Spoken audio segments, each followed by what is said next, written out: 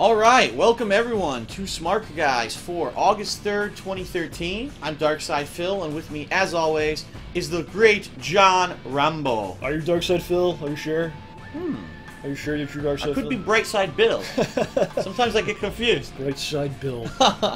Alright everyone, so welcome to Smark Guys. First one in 2 weeks, we had a little bye week there. The build-up. The build-up is coming to a head for SummerSlam in the WWE.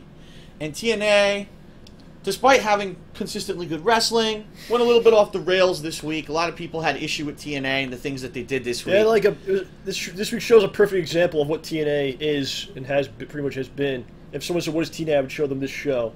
I guess we'll explain that in more detail later, but that's how I look at it completely. So. Alright, so also this week with WWE, we had the premiere of a show.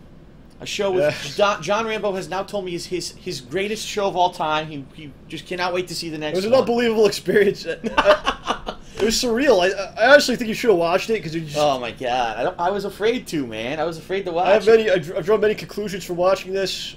It's opened my eyes to many things, and I think the show's actually more important in their eyes than any of us have imagined and thought. Okay. Yes. So the name of the show is Total Divas. We're starting with that? Well, it's the first thing that happened this week, so we're going to talk about it. Okay. The name of the show is Total Divas. It airs on the E! Network on Sundays, I think. Sunday nights. It was on all week. That's all they played all week, yeah. Like, it was I saw it randomly on what was it, like maybe Wednesday or something. At like the middle of the day.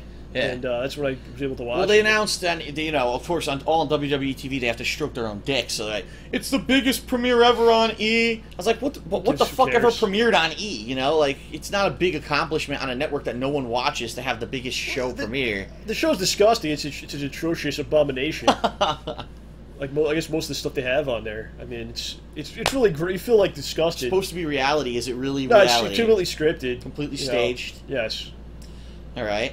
So, I guess the show follows the Bella Twins, but also Natalya and also the Funkadactyls. Yeah, the Funkadactyls, these two new divas I think they just put on the show. I don't think they're actually divas. Yeah, because they're not doing anything on WWE TV. And John Cena and Daniel Bryan are prevalent on the show because they're dating the Bellas. Right. They're like the main characters of the show outside of the women. It's completely scripted. There's your heels, there's your faces. There's storylines that play out that you could tell are storylines if you watch the main shows, because you know the stuff they're talking about doesn't make sense. Right. And it takes place around WrestleMania, right before WrestleMania and in through WrestleMania. Right. And there's a storyline with Natalya where she supposedly has a match at WrestleMania, which she didn't. Which she never did. The card was out there like months before. The card and the results for the show existed like 6 months before the show happened, and that never really, And then they tell her you're not going to have a match, and she's like broken down about it. And she rips the company a little bit. Gonna have a match, which you can't do publicly; you'll be fired. Right. So she's playing a character there. Right. The Bellas are all over the place. They're pretty much like the main thing on the show. They have these two new divas. And the storyline is one of them looks like a Bella, so the Bellas like complain about this. They hate her. And the Bellas are playing up like their heels, right? That's like they're doing their character on this reality show. Right. So they don't like this one because she looks like a Bella, so they complain about it. Management tells this new person to dye their hair blonde. She refuses. Like you could actually do that in the WWE. I think it was Kazarian. Way back, they told him to cut his hair and he wouldn't. And he got let go, and all kinds of different stories about, they tell you change your name. This is who you are. This is what you're doing. Right. This is your gimmick. Do it. Right. So that's a complete lie. Yeah. And then you have like Daniel Bryan and Cena, who are interesting. Where Daniel Bryan's almost like the heel on the show, because he's dating the one Bella, and I don't even know I can't even tell them apart. I honestly don't know who's who.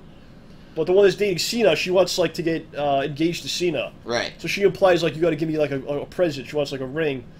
So he doesn't get the ring. He drives up in a like a big car, like an SUV. He gives her like I forget what it's called. He gives her an SUV, and then Dale Bryan's talking to the two Bellas later on, and he's like, I don't know what kind of man gets you an SUV before the ring. And he's being like all like behind. It's like his character is basically like they think he's like an amazing boyfriend and shit, but in reality he's like. Conniving behind them. Yeah. And it's just bizarre. It's just completely insane. Genius, of course. But what I got from this, though, if you look at SummerSlam, it's Cena versus Daniel Bryan. Right. Right? And isn't it funny that this show came out show's about as a lead-in to SummerSlam, you know? That's what I was like, oh my god. They're on the show, they show clips like, oh, they're going to have a match. They're showing stuff from the past Raws, when Bill Bryan was in his face, you know? So is this manipulating what's happening? And then I swear to God, like the thing with the Funkadactyls at WrestleMania, was supposed to be Funkadactyls, Brodus, Tensai, Damian Cody, and the Bellas. Right. I don't think that match was ever going to happen in the first place. It was staged I think for this. I swear to God, I don't think the match was ever going to happen. I think they lied to all of us that we were going to have the match so they could do an angle on this program about How this. they got bumped from WrestleMania. I'm pretty sure. About this. Interesting premise. Well, so that was. I'll probably never watch it again. It's interesting that the show even exists. I mean, like, what were they thinking with this thing? But, hopefully, that's not the case, and it's not directly affecting, you know, matches. Like, obviously, everyone wanted to see the Daniel Bryan Cena match. So hopefully they did it because everyone wants to see it, not because they already had a plot line in this stupid show. You know what I mean? It would be a great reality show to like follow like a wrestler, what they do every day. Like that'd be kind of. This is not that. This is a totally scripted like abomination. No. That appeals to like the lowest common denominator of girls fighting with each other, being catty, and you know just disgusting behavior all around. So that's pretty much what it is. Ugh. And this company is PG company. You know, we're all about non-bullying and all this garbage, and this is what they want to promote and put out there. So there you go. Amazing. A show about gossip and freaking, you know, the worst of humanity on display. So coming up, just so everyone knows, because you might not realize this, but coming up in just 2 weeks from tomorrow is SummerSlam, because we didn't even realize it before we started today. We were looking it up and we were like, holy shit, only 2 weeks, really? So it's coming up fairly quickly, and so WWE is obviously doing what they can to push all their agendas and all their matches for this pay-per-view coming up. So let's talk about the actual wrestling shows this week. We had Monday Night Raw, opens up with Daniel Bryan confronting Mr. McMahon in the ring. And basically Mr. McMahon telling him he doesn't think he has what it takes. You know, basically kind of talking down to Daniel Bryan. Mr. McMahon says, Bryan, you don't seem to understand that when John Cena told you that he picked you because he thinks that you're like good competition, he was lying. He's, you know, he's being insincere with you. He's patronizing you, basically. And it makes Daniel Bryan think about it because he basically says, well, Mr. McMahon's always been straight with me, so maybe he is telling the truth. Maybe Cena is being conniving and being a dick to me kind of, you know, backhandedly. The first match of the night... Bryan has to win or it's going to really... make him look bad because like he's not going to win. The whole thing is like he's saying you're small and all that stuff. So he's like he has to win for it to make sense. He's not going to win. I'm telling you right now, he's not going to win. He has to win. He's not going to win the match. He has to win. I want him to. Believe me, I want him to. He's not going to win. He's not winning this match. He's got to win for it to make sense. Or you just made him look really stupid. The first match of the night is The Shield in a 6-man tag against Mark Henry and the Usos. So now, by the way, in the past few weeks, yes, Mark Henry has become an insanely strong face all of a sudden, simply because he's going against The Shield. He's constantly teaming up with the Usos, who are now the top tag team in the division. They've been winning matches left and right. So they have this match, and whoa, what the hell? Yeah, we got to talk about that. Randy Orton getting attacked. Yeah, the Shield does win the match. They find an opening during the match. They isolate Jey Uso. You know, they do like a triple team. They pin him. But then after the match, the Usos and Mark Henry attack the Shield again. So this is obviously going to be a match that's going to happen at SummerSlam. They're building up to it. It's either going to be like the Usos again for the tag belts, and then Mark Henry's there as an enforcer, or they'll have the 6-man tag again. Something's going to happen at SummerSlam with this, obviously. It's building up to it.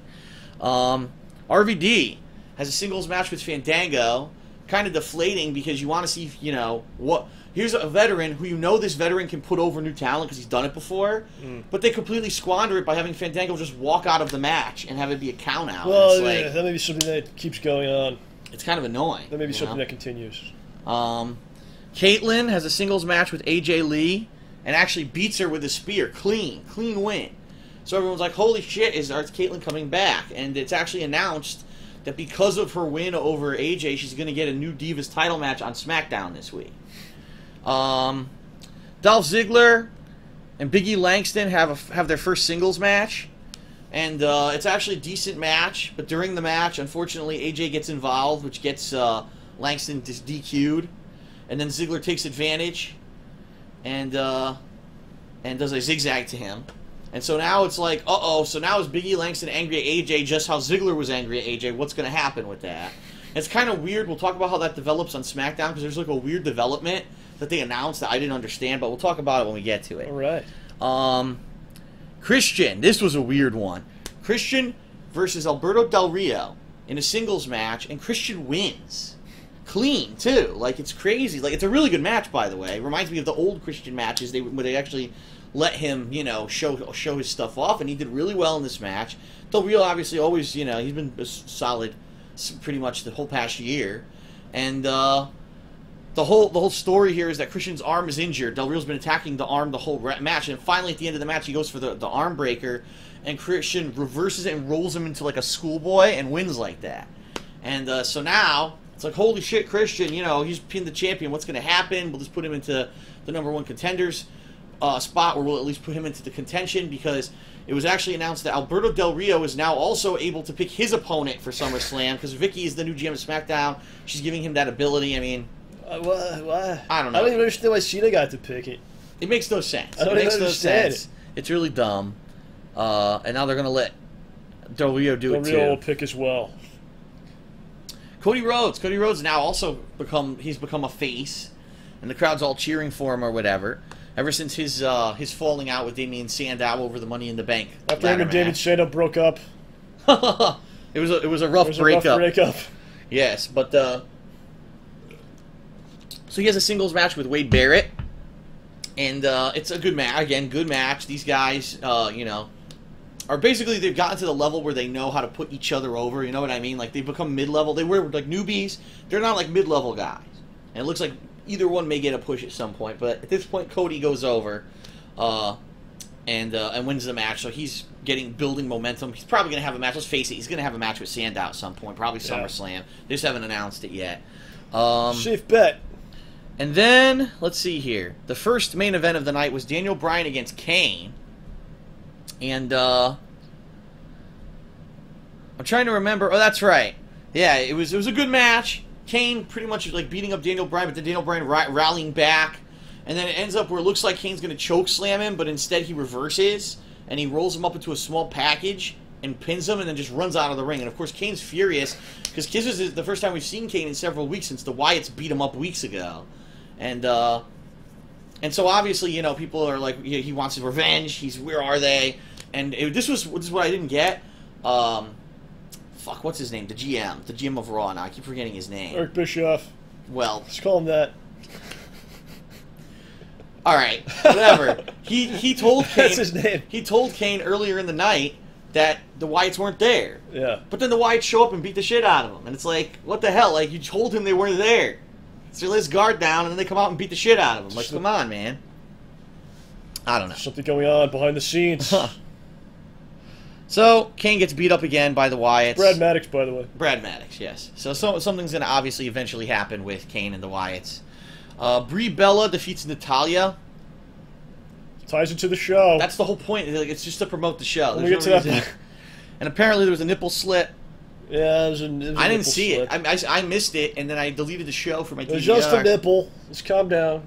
Just calm down. Just a nipple? There's lots of nipples on the internet. It's not. That's true. You could find many nipples. You might be able to find my nipples on the internet if you Whoa! If you know where to look. You know what? We're just gonna move on. We're not gonna. It's just a nipple, ladies and gentlemen. There'll be an episode of the show. There'll be an episode of the show like 6 months when they get to that point in the show. My nipple came out. I can't believe it. My nipple came out on TV. Yeah. Oh no! Daniel Bryan, what do you think about this? Oh, John Cena's a dick. It was because John Cena loosened your top before the match. Here's footage of it. Yes. Oh my god. Exactly. Curtis Axel has a singles match with R-Truth. Who cares? Like, what the hell? Like, why is R-Truth... He's like the whipping boy now, seriously. Yeah. So, no one cares about that.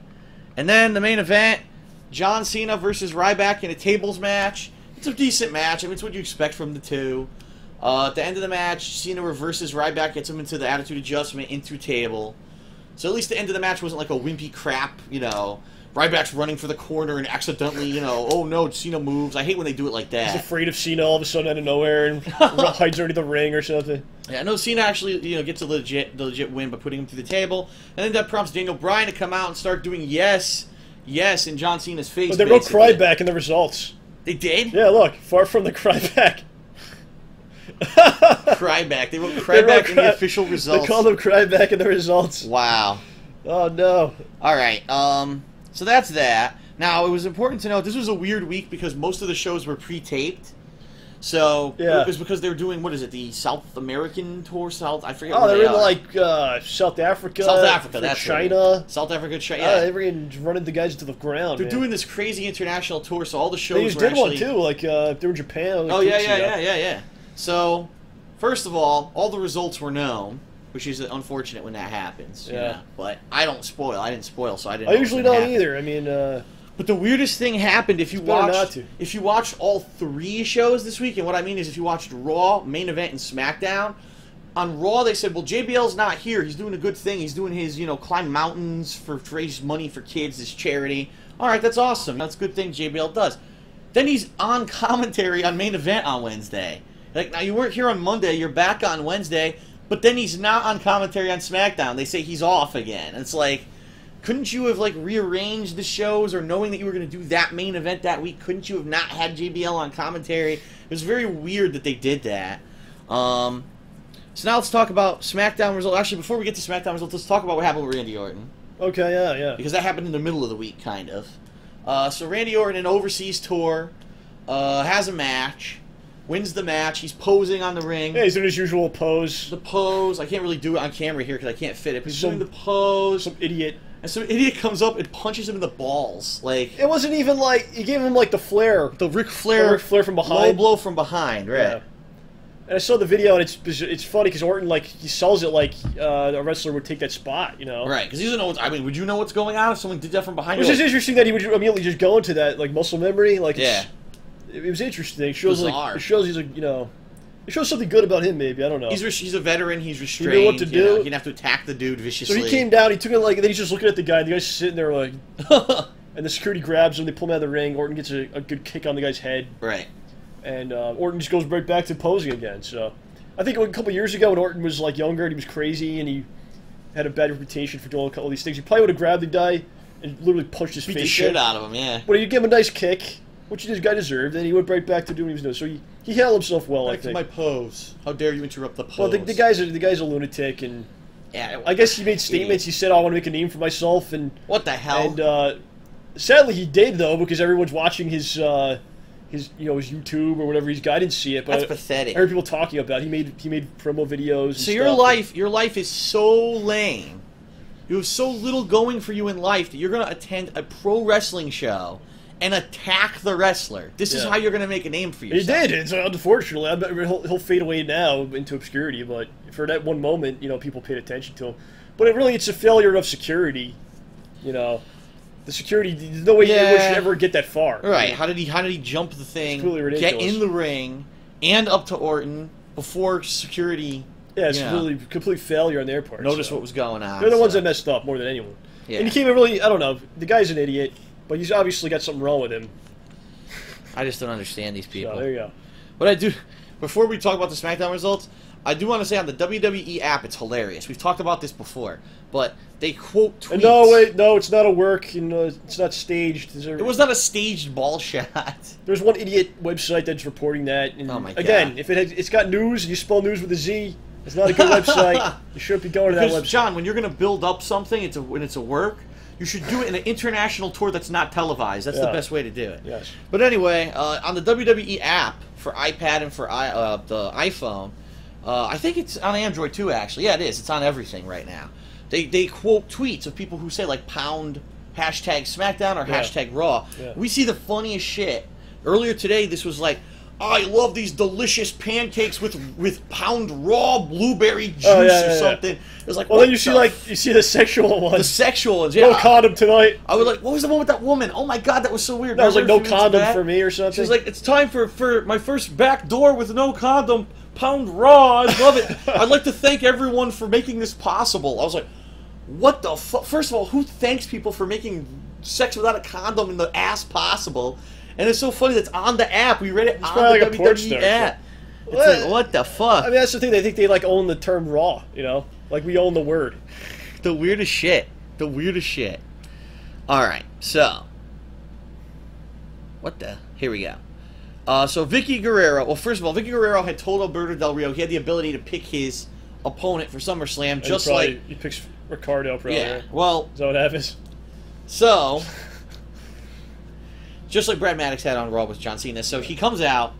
Oh, I'm gonna pick my opponent, and it is, of course, you're right. The first thing he does, it's Yes, because Ricardo John Rodriguez. Cena is so, he's such a good person. He picks a vital challenger. Right. Ricardo, he's a disgusting heel, so he's going to do the opposite. Right. So he picks Ricardo Rodriguez.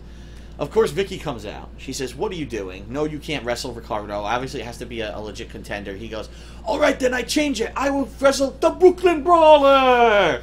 And she's like, "No." She's like, "You have to understand, I'm the new GM. You can't do this kind of stuff. So since you can't take it seriously, I'm going to set up for tonight a crazy triple threat match. It's going to be RVD against Christian against Randy Orton. And the winner of that match is going to be the #1 contender for the title." All right? So that's pretty good. Okay. That's a good choice. Good match for SmackDown. Singles match, Cody Rhodes against Jack Swagger. And it's a quick match. I have to say that. It's a quick... It's not, I don't even want to say it's like a squash, because it's really not. It's just a quick WWE match. It was just like a really quick, solid match. And Rhodes got the win by countering a move and getting a pin. He didn't do the crossroads or anything. He's got just similar to his win on Monday. Again, like a quick, he outsmarted his opponent, rolls him up, gets the win. And so he's backstage being interviewed by, I think it's the chick, whoever the girl is, the new girl, the blonde that interviews people. I have no idea. And then he gets attacked by oh my god, I can't, Sandow. Because we forgot to mention, it's so stupid, on Monday, Cody Rhodes threw the briefcase into the Gulf of Mexico. Oh, they've done this multiple times before, where they steal each other's titles and stuff, and they throw it into the Gulf of Mexico. Every time they're down there, they throw something into the Gulf of Mexico. Seriously. Remember last time it was The Rock was throwing John Cena merchandise into the Gulf of Mexico? Oh, and that was there? And yeah, I think so. Okay. And then it was like, no, I take that back. That was the Boston Tea Party. I take that back. Yeah. But what is it with WWE? They always got to throw shit into the bodies of water. It started way back with The Rock, 100 years ago. Yeah. So, anyway, now Sandow attacks Cody Rhodes, gets his revenge. Obviously, again, building something up for SummerSlam. Big E Langston in a singles match against Sin Cara. And if it's the friggin' cases on the line and Cody wins the case off him, then it's just... Don't do that, And what's the point? What was the point of the whole thing? Right. I guarantee that's what's going to be, too. Don't do that. Cody's going to win the case. I'm telling you, Cody's going to win it. Don't do that. Cody's going to win it. I do. I think. Yeah, Cody's but he gonna might win lose to someone else. This might be like an ongoing thing. Where the case is on the line. The case is a belt now. All right. So anyway, Big E Langston has a singles match against Sin Cara. No, we know who's going to win this. Sin Cara hasn't won a match in what, 6 months? You know, like a friggin' year. so it's funny because Sin Cara does his. You know how he springs off the ropes and tries to do like a moonsault? And Big E just catches him and does his finisher. So it was kind of a quick match. It was kind of funny. But the reason this is weird is, and this is what I'm going to mention about the relationship between AJ Lee and Big E. AJ wasn't out there for the match. You're like, wow, why? I thought they were together. AJ doesn't come out for it, all right? And we're going to talk because actually later on they make an announcement about this. CM Punk has a singles match against Fandango. Now you might say, why is CM Punk wrestling Fandango? Well, it's because on Monday on Raw, CM Punk came out to cut a promo against Brock Lesnar, but Fandango interrupted him. The reason he's fighting him because Brock Lesnar doesn't actually work for the company, and he's only there 3 times a year. Right. So they need something for CM Punk to do in between. Right. So he's fighting Fandango. So there you go. So, Fandango came out on Monday, was doing his dance and everything, and he interrupted Punk. Punk got pissed off and attacked him, which set up this match on SmackDown. It's an okay match. It's not anything great. You know what I mean? Like, Fandango, I don't think is at the level where he could put on a great match with someone like CM Punk yet. But the finish is weird. It's a unique move. It's CM Punk puts him up for the superplex. He does the superplex, but as they're landing, he rotates and immediately turns it into the Anaconda Vice. So it's apparently some new way that he's invented to apply the Vice. And I'm wondering if he's going to be using this in future matches or not. I don't know. I guess we'll have to see. So, of course, Punk goes over. No kidding. Of course, the best versus the beast at SummerSlam is what they're building up. All right, now this is the weird match. This is what totally threw me off. AJ against Caitlyn for the Divas Championship. Before the match, there's a segment with Caitlyn and Layla, as usual, in the back talking. And Layla wishes Caitlyn good luck. She says, out of all the divas I've seen come through here since I've been here, you seem to be the most determined, and you have the most drive, and even though AJ, you know, screwed with you last month, here you are right back at the top, and, you know, good luck out there, blah, blah, blah. And you're like, okay, obviously they're doing this for some reason. They're not, you know what I mean? Like, there's something behind this. So AJ comes out by herself. And you're like, wait a minute. What is going on between AJ and Biggie Langston? And then the announcers say, there's been a ruling by WWE officials that they can no longer come out with each other because they think it's too much of an advantage, especially AJ, to have Biggie Langston in her corner. It's too much of an advantage. So they've ruled out that that Big E can come out for her matches anymore. And I was like, but you were teasing this whole plot line where maybe there was a romantic involvement, and they just like completely dropped it out of nowhere. It's gone. They just dropped it flat. So I don't know if maybe people were saying it's too much with AJ now, and now she's going out with Biggie. Like, what the fuck's going on? Maybe Stephanie finally awoke in her senses and said, we're going to stop doing this nonsense. I don't know. It's probably just they don't know where it's going to go, so they just don't do it. Yeah. They're like, where's this going to wind up? So they're just like, end it now. I don't know. Really, really weird. So they dropped it completely. So they're having this match, and during the match, Caitlyn and AJ are on the outside of the ring. And basically, it looks like Caitlyn's about to spear AJ through, like, the ring wall. You know, the wall for the fans. And all of a sudden, Layla comes up and stops her. She says, no, don't do it. And you're confused. You're like, why would she do that? And then all of a sudden, because she did that, AJ gets up and basically cheap shots Caitlyn, beats the crap out of her, goes into the ring, immediately puts her into Black Widow submission and wins the match. Then after the match, AJ and Layla hug each other and celebrate on the ramp like they planned it all along. Like, what the fuck was that? Like, where did that come from? Anti-bullying. That's all it is. Yeah, it's like anti-bullying campaign, yet they bully. Everything is bully, you know? Like, what the hell was that? Yeah. It was so fucking confusing, so shitty, man. So shitty. I just didn't understand the booking. I don't know. Sometimes you can't understand it. The person that wrote it doesn't understand it at the time. I don't know. All right, so then the match that was actually a really good match. This is photos of the Hot Diva action. Do you want to see them? No. Here, see some photos. That's what it John says. brought it up. I just thought it was funny. That's So how we're they gonna look at photos of the Hot Diva action now. Yeah, it's people walking to the ring. See, there's the submission. There it is. Okay, there we go. Where's Layla? There's Layla. See? Here What she the is. hell is this? She's the Hot Diva action right there. Here. This is the action. Here's the Hot Diva action. That's the action. Right there. The person posing. That's what you need to see. Yes. All right, there you go. All right. So I'm glad that we did that. There's the nip slip right there. Where is? Oh. They got a zoom. They zoomed in on it. All right. So anyway, let's get out of here. Okay. So the main event of the night was this triple threat match: Christian, RVD, Randy Orton. Great match. All these guys, obviously, they're ring veterans. They know what they're doing. They know each other's styles. What I like when you see three ring veterans is that they usually integrate their styles together. So, for example, during the match, RVD goes for Rolling Thunder, but Orton knows Rolling Thunder, so he counters it with his patented Power Slam. You know, you've got everyone basically reversing each other's moves into their own moves. I love when that happens. I love when you get to see that kind of on-the-fly stuff. So, it goes... It's you like when you constantly... see a good wrestling match. Yeah, that's basically, I guess, what I'm saying. I like when there's a good wrestling match. Yes. So all three of them are all constantly going at each other. And what ends up happening is all three of them are basically in the ring. RVD goes for Orton. Orton hits him with the RKO. RVD sells the RKO the best I've seen it sold in years. All right? Probably since the last time he got hit with it 100 years ago. The way he does it, if someone's doing an RKO to you, John, just think about it. They're wrenching your neck, okay? So if you're really wrenching someone's neck, they should immediately just flatten out because you basically broke their neck, right? And that's how RVD sells it. He does the RKO and RVD flat like a pancake, he's done. Everyone else, when he does it, they bounce, they flip, they do these crazy wild, like, when he RKOs Dolph Ziggler, and Ziggler's like, woo! They're like, what the, that's not what would happen. So Ziggler tends to he overacts everything. No, he oversells in certain things. It's just, like, I loved how RVD sold it, because he sold it, Yeah. but it looked realistic. Like, this is what would happen if you actually nailed someone with that move and it was a real move, alright?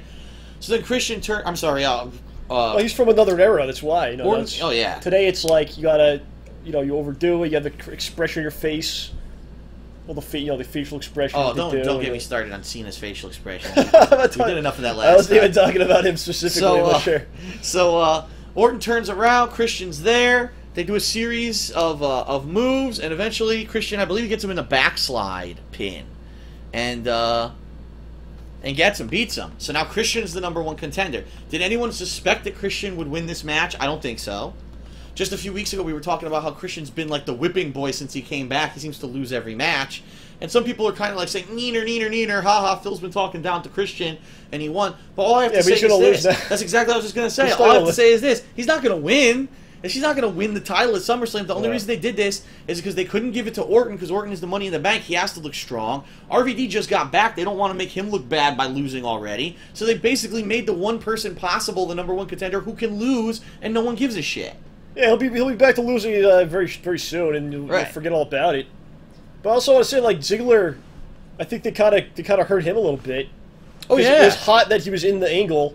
They pull him out of the picture. He's gone. With no explanation. And now they're gonna put him back into it a few months from now, whatever it is. Yeah. And it's not gonna be he's not gonna be as over as he was. And they're we're not over anymore, so you're not gonna win, and you're go back to jobbing or whatever. So they put him in a program with Big E, who no one cares about really. So.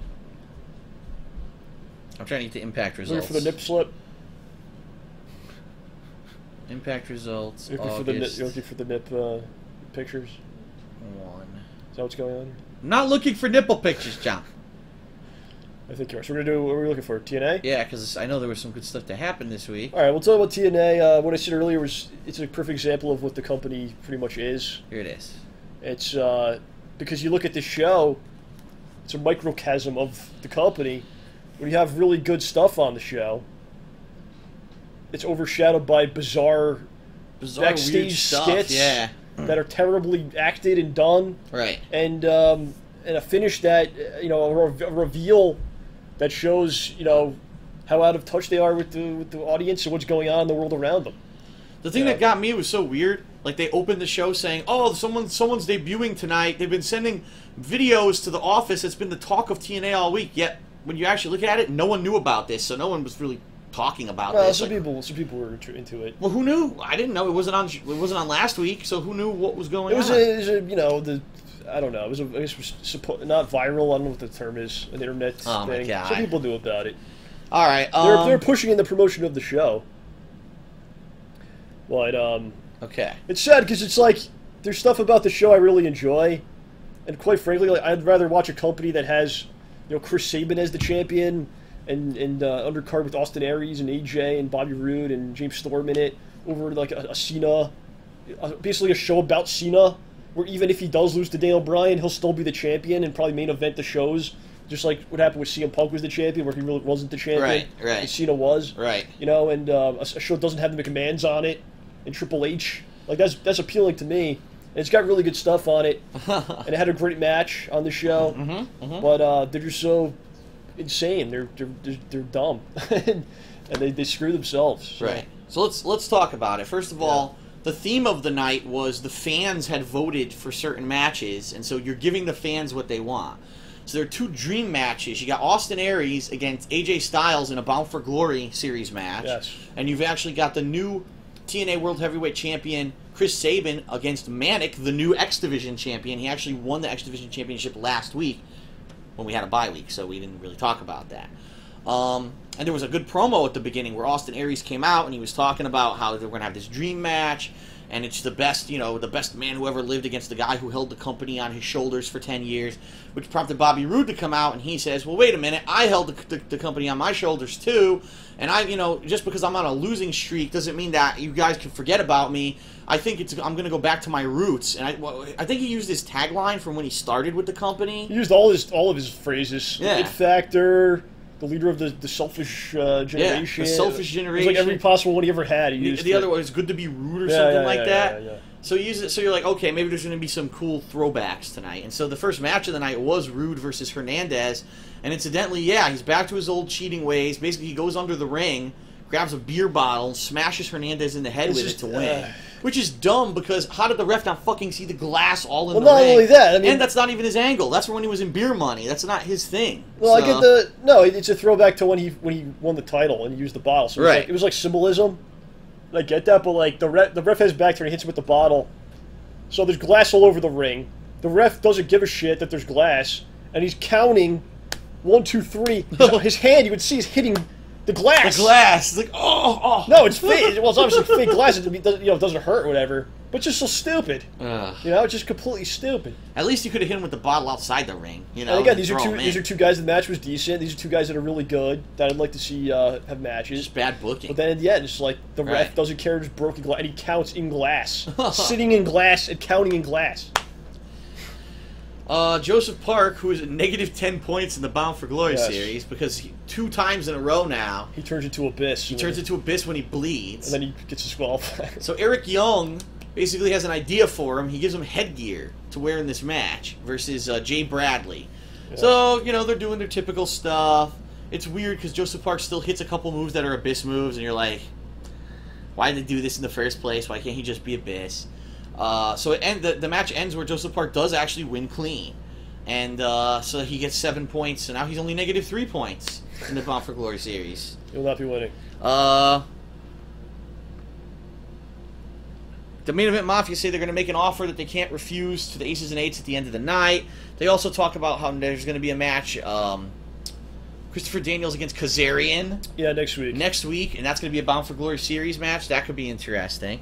All right, so then we got Chris Sabin against Manic, which, by the way, now that I'm seeing the spelling of Manic for the first time, I am disgusted. Let's talk about Manic for a little. What the fuck, man? Manic is such a weird thing because, like, they last week, I don't know if you saw, but TJ Perkins is the dude in the suit. Yes. And all the video packages were about TJ and showing him, like, his history. He's been around for a long time, 10+ years in wrestling. Right. He never had, like, a lot of opportunities on a big stage. But then, like, why is he Manic, though, if he's this other guy? But then this week they tried to explain it a little bit. There's a promo with him with his back turned. He's holding the mask. Yeah. And he's going, well, I was never, as TJ, I was no one, but this made me someone. I don't know. It still doesn't really make a lot of sense. Like, if he's going to be the guy in the costume, like, it was better when they didn't know who anything about him. Why'd you reveal it? Right. So, yeah, but I like the match. It was a fun match. It was a good match. These two guys are good workers. They're fast. They're quick. They're small. That's why, they can do these crazy spots. And this is the kind of matches you could have in the X Division again if you stop the three-ways. Right. The three-ways suck. Like, go back to this. This was a lot better than any of the three-ways they've had recently. And again, it was a good match. This is what TNA is, what TNA could be at their best. They have matches like this, which WWE doesn't really do. Right. WWE is like, keep my numbers type matches. Right. Well, then, like, you have a good match, and then they follow this up with a bunch of weird segments. You have Taz. He's not allowed in the building. Taz is not allowed in the building. Well, if you could keep him out, why couldn't you keep the Aces and Eights out for all this time? And then that also doesn't make sense because Aces and Eights won the right to come in, so why can't he? Isn't he allowed in? He's banned for some reason. I don't understand it why. Makes no sense. Then there's one where Brooke Hogan goes right into the Aces and Eights area. Right. And she's not afraid of them. Right. She walks right in, talking to Bully. What the fuck? I don't know. Bad booking, bad segments. Yeah, bad. We should mention Chris Sabin does win the match with Manic. Yeah. And it's a good match because Manic looks good. It looks like he took the champion to the limit, but Chris Sabin still looks strong because he won the match. So that obviously the booking there was good. Gail Kim has a singles match with ODB after their flare up last week, where I guess Gail's tired of ODB being the ref. Again, that's good too. Like, I like the knockouts are great. I look forward to a lot of the matches. They go all out. They do brutal stuff. Yeah, well, I didn't look forward to the double count out ending. That was kind of shit. No, that wasn't it. But they were hitting each other hard, and it was they do more than the Divas do.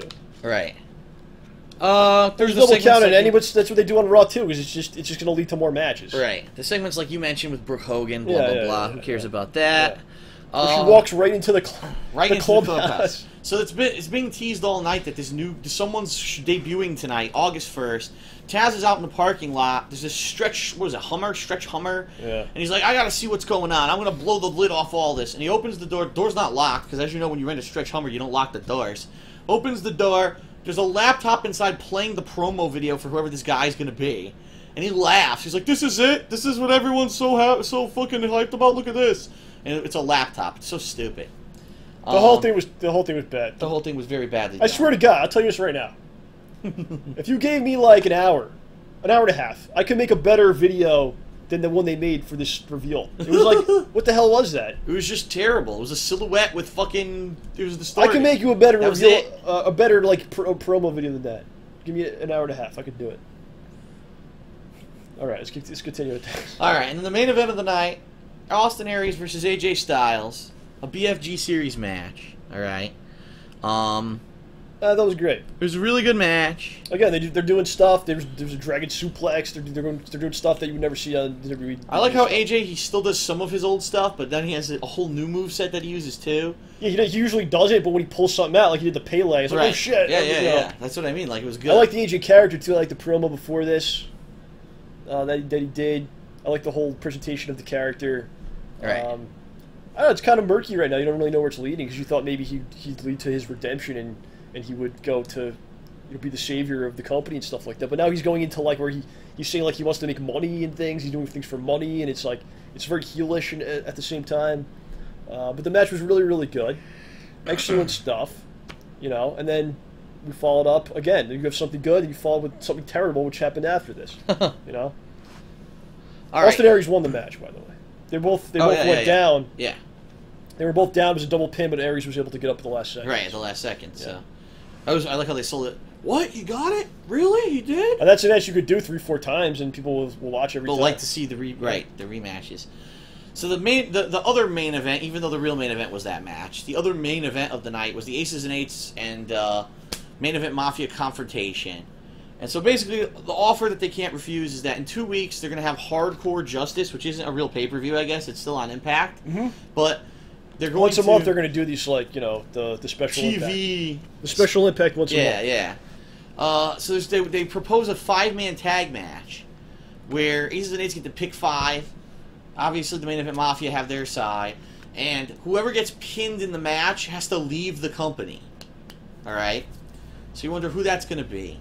And so it's confirmed, like the big announcement is that it's confirmed that Rampage Jackson's actually going to wrestle in 2 weeks.